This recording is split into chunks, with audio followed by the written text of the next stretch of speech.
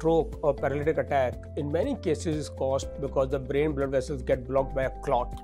Now, modern medicine has discovered we can still revive the brain provided the patient can come in time. A patient comes to a stroke-ready hospital where there is a team of stroke doctors ready to intervene in time. We can actually enter through the leg blood vessel, go into the brain and take out that clot, restore the blood flow and revive the brain. This procedure is known as mechanical thrombectomy. But the important point is patient has to come within golden hours. Initially, trials showed that up to 6 hours we can do this procedure, but in some selected patients we can do it up to 24 hours. This is a miraculous new treatment of stroke. But the important point is family or friends should recognize the patient is having stroke. They should bring it to a stroke-ready hospital where we can quickly intervene and actually revive the paralyzed part.